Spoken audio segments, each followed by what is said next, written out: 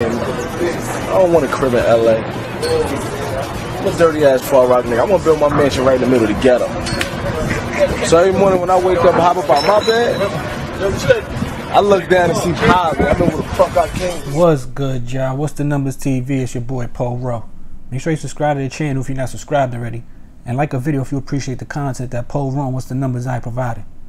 Today we back with another profile piece. This one is on Chinx Drugz. In this video we're going to take a look at his early years growing up in Queens, New York. Then we will speak about Chinx involvement with the legendary Rockaway Riot Squad alongside Stack Bundles, Bino, and Call 2 G's.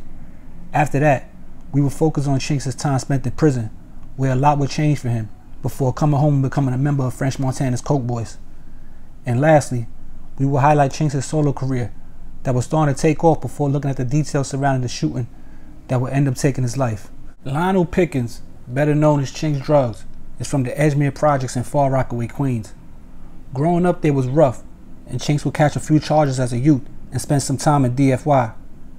Once released, he would relocate to Amityville, Long Island, before returning back to Far Rockaway a few years later. By then, Chinx was already messing around with the music and was in the early stages of becoming a rapper.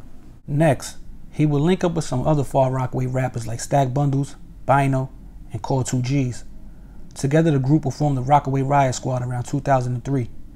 They would hit the mixtape and DVD scene hard as they began working on creating a buzz for themselves. Stack Bundles would be the early standout of the group for his aggressive flow and witty punchlines. After releasing some music as a group and seeing the notoriety start to rise in New York City, Chinx would end up catching a new case in early 2005 and was sentenced to nearly 5 years in state prison. During this time, Stack Bundles would go on to work with DJ Clue and then Jim Jones's Bird Gang. Stack would keep Chinx's name alive by shouting him out in songs and interviews with the slogan "Free Drugs." Chinx couldn't wait to finish serving his time so he could rejoin Stack and Bino, who by this time were benefiting off Stack's buzz and making major moves in the industry. Stack was riding high off the success of Ballin', which was Jim Jones' biggest hit.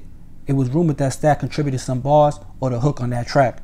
So with everybody checking for Stack, it looked like a major deal was on the way, and Chinx would come home and be put right in position to continue pursuing his music career.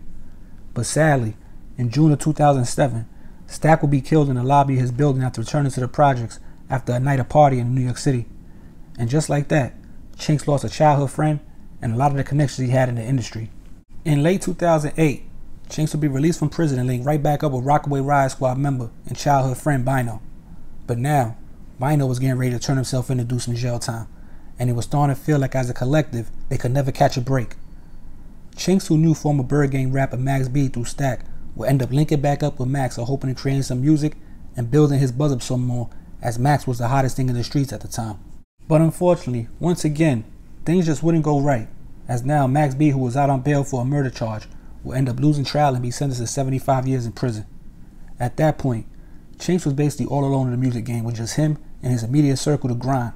He wouldn't give up though. Instead, he dropped his Hurry Up and Die mixtape series, started shooting some videos, along with getting interviews with different media outlets online. From there, his relationship with French Montana would start to grow. They had met while both were around Max B, and when Max went to jail, they just stood in contact with plans of working on music together in the future. And that's exactly what they did when in 2011, French and Chinx, along with some other rappers, started the Coke Boys. From that point, the mixtape started coming out back to back, and by the time Coke Boys 3 came out, the streets were ready for another Chinx Drugz solo mixtape. Chinx, feeling his buzz getting bigger and bigger, would release Cocaine Riot 2 in July 2012, which featured the song I'm a Coke Boy on it.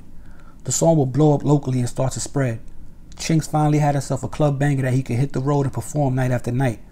From there, it was just more promotion, more shows, and more mixtapes to widen his fan base and continue on the journey to take his career to the next level, all with the hopes of eventually dropping a major label-backed debut album. In February 2014, Chinx dropped a video for Feelings. The song was becoming one of his biggest records, and once the visual came out for the record, it really took it to the next level. After a few more mixtapes, Chinx finally had that energy and mainstream buzz behind him to announce that he would finally be dropping his debut album titled Welcome to JFK in June of 2015. The album would come out and get met with good reviews, but sadly, Chinx wasn't even here to receive them, because on the morning of May 17th, just about 2 weeks before his album was set to drop, Chinx would be shot and killed while he drove him and a friend down Queens Boulevard in his Porsche Panamera. Once again, just like his Far Rockaway rhyme partner before him, Stack Bundles, Chinx would be gunned down in Queens right when it looked like he was destined for bigger things in the music industry. For the first couple of years, the case was quiet, with not too much information coming out. Then in December of 2017, 2 men were arrested for Chinx murder, and finally, some light was shined on the reason behind the slaying. The 2 men arrested were Quincy Hombre and Jamal Hill, both from Long Island, and according to detectives, Quincy, who allegedly was a shooter, had a grudge with Chinx dating back to 2009 when they fought each other on Rikers Island. The 2 wouldn't see each other till years later at a French Montana and Chinx Drugz show in Philadelphia. There, Chinx and Quincy were involved in another altercation, this time verbal, which ended in Quincy being blacklisted from the event. That's when Quincy, still upset about the fight on Rikers and now the argument at the concert, allegedly decided to seek out some revenge on Chinx. Less than 1 month later, Quincy and his friend Jamal Hill learned that Chinx would be performing at the Red Wolf Lounge in Brooklyn, thanks to a flyer that Chinx shared to his Instagram account to promote the event.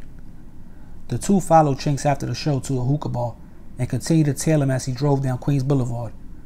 When Chinx pulled up to a red light at 84 Drive around 4 a.m., Quincy allegedly fired a 9mm handgun into the rapper's Porsche, striking and killing him, and wounding his friend, Coke Boy affiliate, Yemen Cheese. Quincy and Jamal are currently in jail serving time for unrelated charges, while the world waits for the outcome in the Chinx murder case. But yo, it's What's the Numbers TV. This is a quick profile piece on Chinx Drugz, real name Lionel Pickens. As you know, Coke Boys, before the Coke Boys, Rockaway Riot Squad. You know what I'm saying? He was doing his thing, been around for a long time. Chinx was getting better. And actually, Chinx's album was alright. Like the one he dropped, Welcome to JFK, the album was alright. Had some good songs in there. Like if he was allowed to promote it, and you know what I'm saying, go on the promo run and go to different states and radio shows and things like that, probably would have did alright. Man, he probably would have had another album and another album, you know what I'm saying? So definitely rest in peace to Chinx. You know what I'm saying? They got the 2 people that supposedly did that killed Chinx. So we got to see what happens in court if they get found guilty or not guilty, you know what I'm saying? Now, it's sad that him and Stat both got killed. They both were far Rockaway. They both started in the group together. They both got killed right before they was blowing up.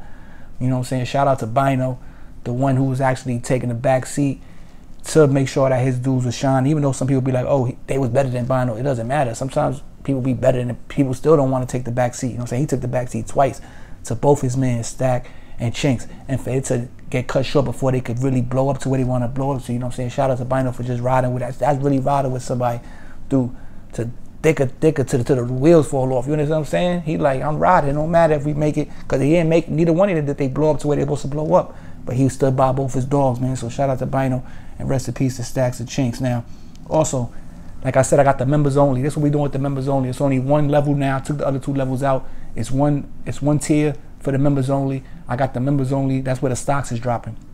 Now, if you want to check the Discord out, we was on AMC early before it blew up at like $10, $11. It's like $70 something, now 60 something. We was on Dogecoin when it was in the cents, 10, 12 cent. Now it's at 40, 50 cents, shooting up to $1. These are things that we was on before it happened. So we got the What's the Numbers Discord chat. Now, like I said, it's $2.99. I'm putting videos up there. I'm putting the stock videos on my members only. At the end of the day, it's $2.99 a month. Y'all gonna make way more bread than $2.99 a month just off the plays that we made thousands of dollars on already. Like I said, man, it's What's the Numbers TV. It's your boy Paul Rowe. This is a quick profile piece on Chinx Drugz. Go follow the Instagram. We almost had like 600 followers over there. Subscribe to the channel. We have heading towards 46K. And it's What's the Numbers TV. Be back before you know it. We out of here. Peace.